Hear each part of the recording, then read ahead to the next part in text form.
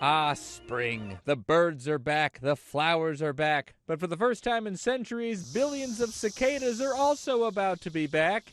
Yay. 17 and 13 doesn't overlap too often. As entomologist Dr. Frank Krell was alluding to there, in a few weeks, the brood of cicadas that emerges every 13 years and the brood that emerges every 17 years are going to pop out of the ground at the same time, which last happened in 1803. Some are even calling this spring and summer the cicada apocalypse. What should we do when there are millions of them here all of a sudden?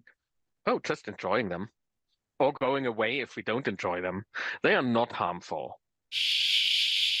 Well, they may not be that harmful, but cicadas are still quite the loud neighbor for the 4 to 6 weeks that they move into your backyard. Some cicadas can even reach over 100 decibels. Why are cicadas so loud? What are they talking about? They are talking about girls.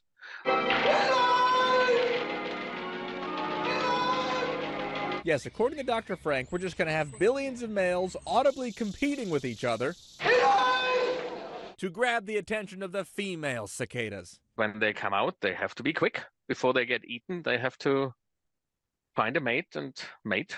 Now, to be clear, it's mostly the 13-year cicadas impacting the South and Appalachia, while the 17-year cicadas hit the Midwest. But in states like Illinois, they might get both in the same forests. Sorry, guys.